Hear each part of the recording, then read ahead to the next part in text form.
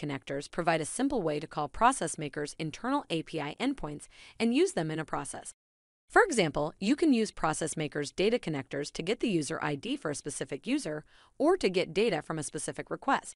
Use data connectors to also connect to external tools like DocuSign or Google Calendar, using those tools' REST API endpoints. The data connectors feature is only available as part of the Enterprise Edition.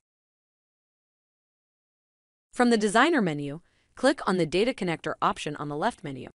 Here, you will find the list of created data connectors. Each one can contain one or more API calls called resources.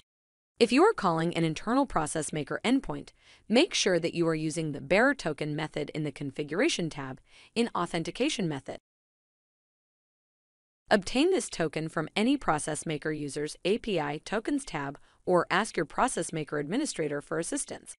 This generates a different token every time. Add as many resources as you want inside a data connector by clicking on the Add Resource button. You must input a method and the URL of the connector assigned for each new resource.